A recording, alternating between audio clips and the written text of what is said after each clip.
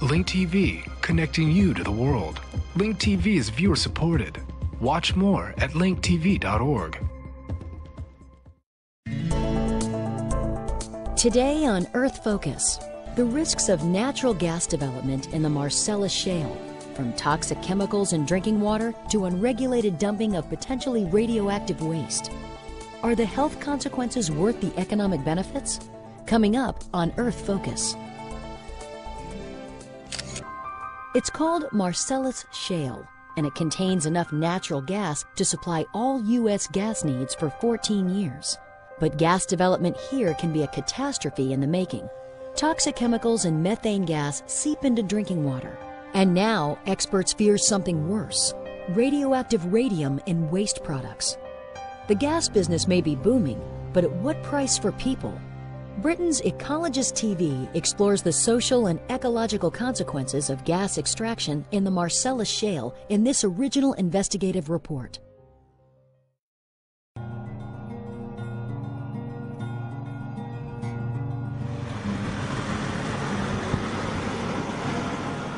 This is Bradford County, northeastern Pennsylvania.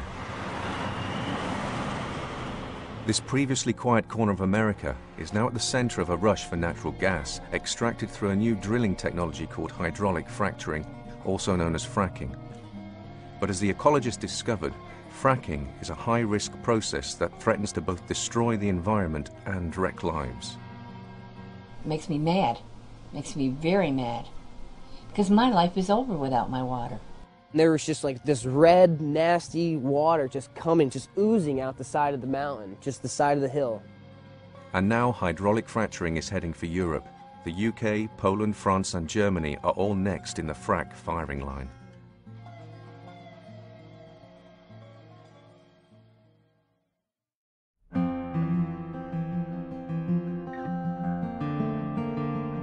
This is a picture postcard part of America, but beneath these rolling hills lies a seam of gas-rich rock called Marcellus Shale. But the shale gas is far from easily accessible.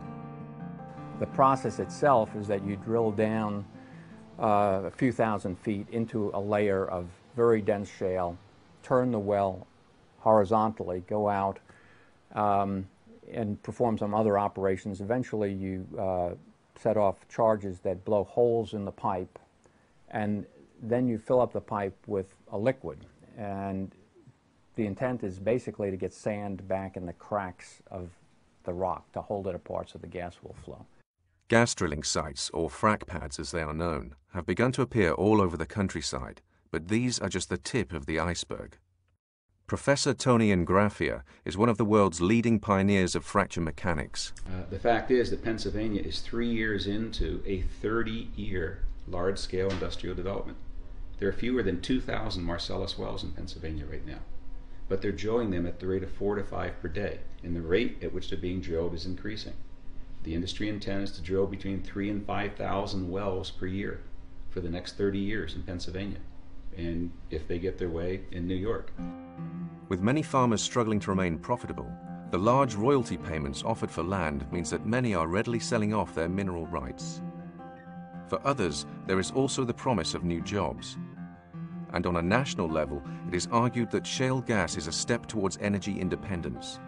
But in the rush to drill, concerns about the potential risks of fracking are being swept aside. When I first heard about shale drilling, it sounded like a pretty good idea. The thing that really got me interested and concerned was I found out that under the proposed regulations for New York State, you could drill a gas well 150 feet from this river or the lake that feeds it, which is the water source for this village. And that's just insane. One of the first problems observed in communities close to intensive fracking sites has been the contamination of domestic water supplies. The ecologist spoke to families who have been unable to drink water from the tap since the gas companies started fracking on land close to their homes. And I didn't tell Ronnie anything about it until probably a couple days later because it got worse. I thought maybe this will go away. I don't know what it is, but it didn't. And I said to him, I said, you know, we have a problem with our water. Water is a commodity. You might not think it is when you have it and it's good. But when you lose it, it's gone. You'll never get it back. Like, we would take a glass of water out of the tap, and it would have like an oil base on the top. You could smell it. It would smell like diesel fuel or some kind of oil thing. You know, I used to go to my sink and get a glass of water. I can't do that anymore. I have to put lotion on my hands 3 times a day from using the wiring. Even wash my dishes or wash my clothes or anything. Meanwhile, increased levels of methane gas in water supplies have been reported in areas of intensive drilling. This is the water that's in my well, and supposedly I'm supposed to be drinking this.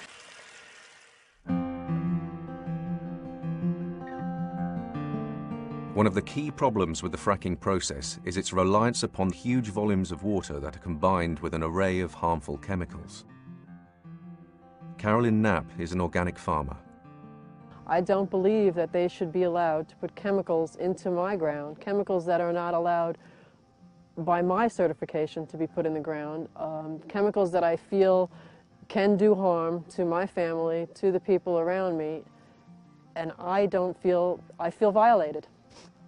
None of those chemicals are potable. You know, methanol, hydrochloric acid, ethylene glycol, it's about half of 1% of the fracking fluid is a chemical, or is it really a cocktail of chemicals. And but do the math on that. That means that's 5,000 gallons per well is chemicals, or toxic chemicals that goes in. So if there's 8 wells per pad site, that's 40,000 gallons of toxic chemicals. We're losing farms far too quickly as it is, and to have one more circumstance that makes us lose the farms quicker is all the quicker that they'll be gone. There will be no more small family farms. The rush for gas has had other effects on the local community. Small towns have become clogged with gas industry trucks. I have to say, the days of having a nice conversation sitting out in front of the diner are long gone.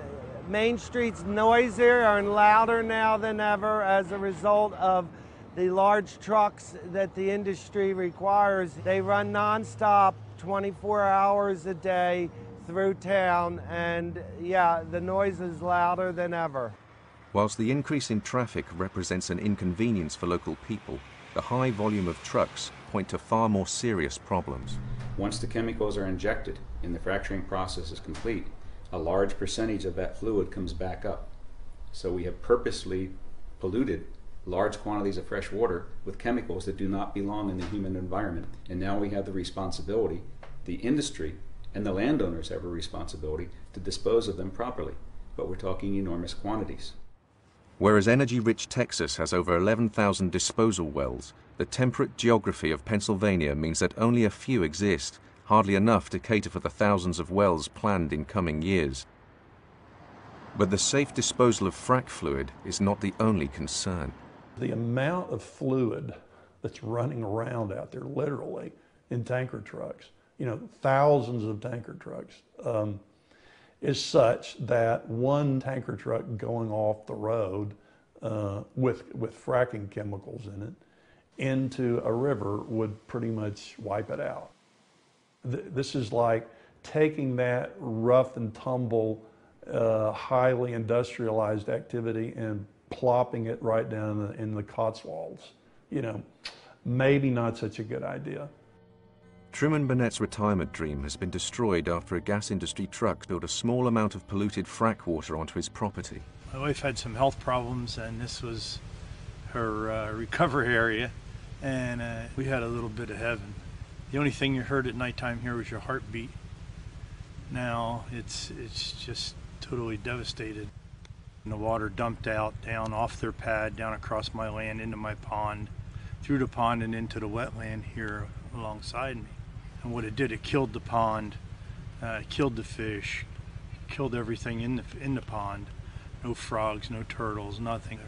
Our drinking water in our house has high concentrations of lead. They've recommended it, or they've told us not to drink it and don't bathe in it. From our heaven, now it's turned into our hell.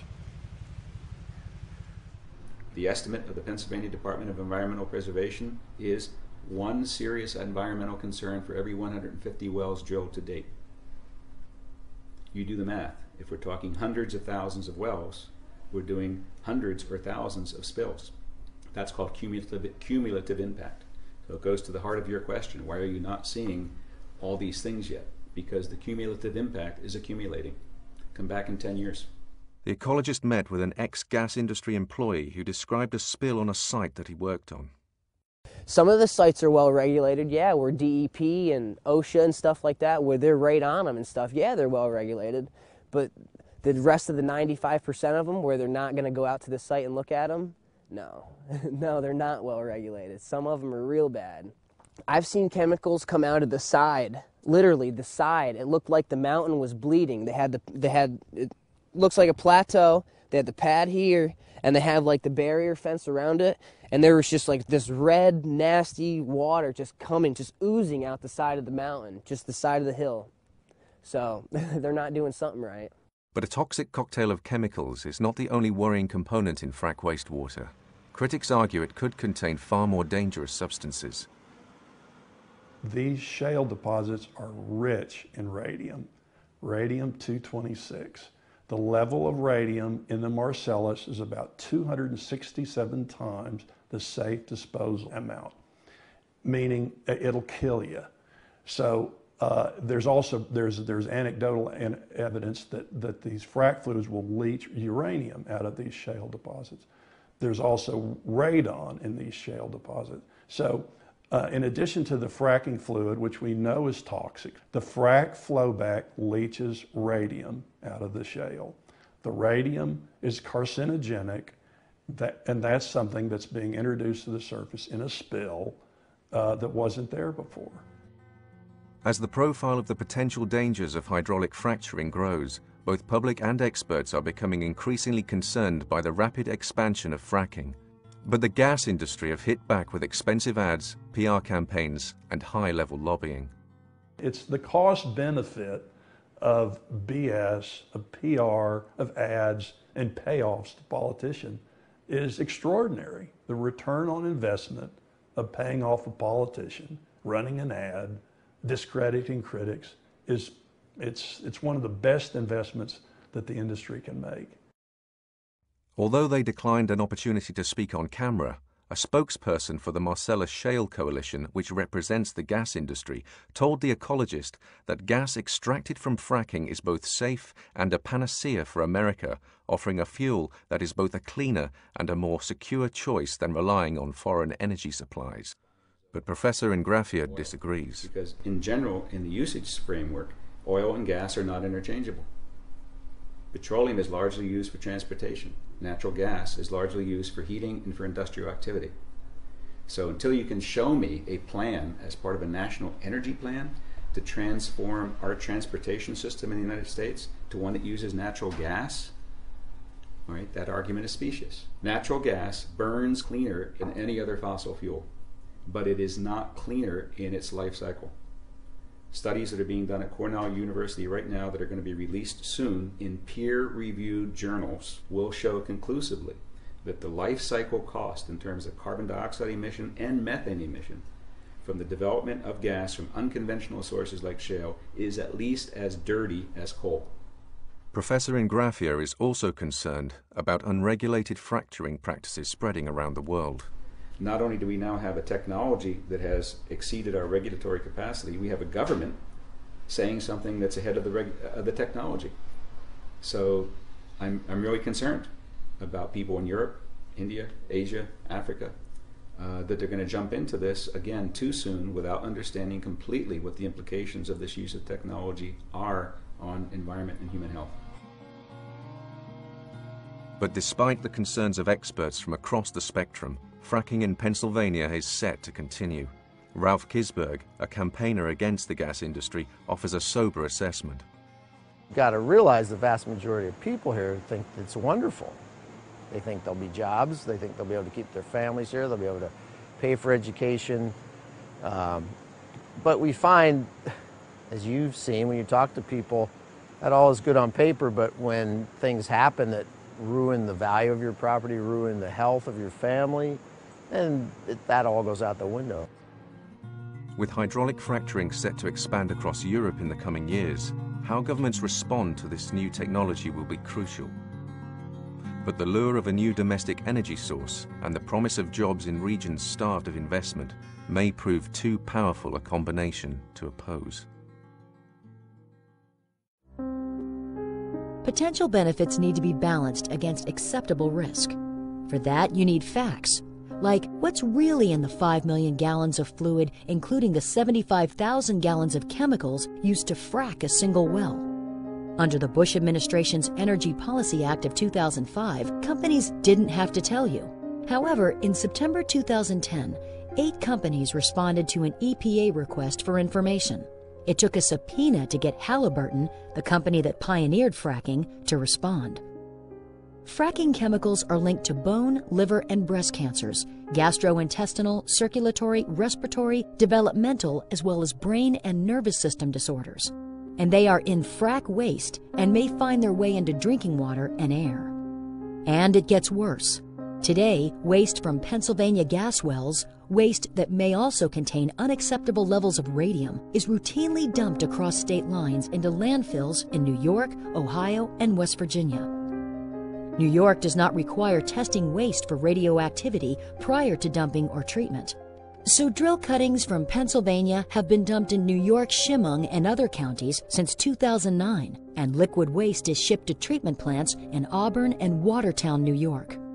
It is ironic that New York State, the first in the nation to put a temporary hold on fracking pending a safety review, nevertheless allows other states to dump frack waste within its boundaries. How radioactive is this waste? Experts are calling for testing and are concerned about the contamination of the drinking supply of major population centers, including New York City. With a gas production boom underway in the Marcellus Shale and plans for some 400,000 wells in the coming decades, the cumulative impact of dumping potential lethal waste without adequate oversight is a catastrophe waiting to happen.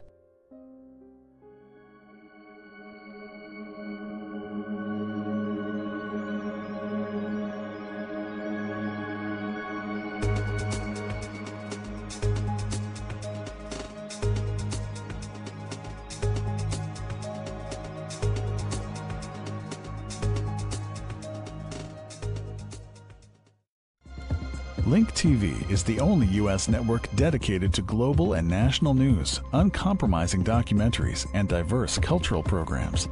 Programs which connect you to the world. To learn more, visit linktv.org.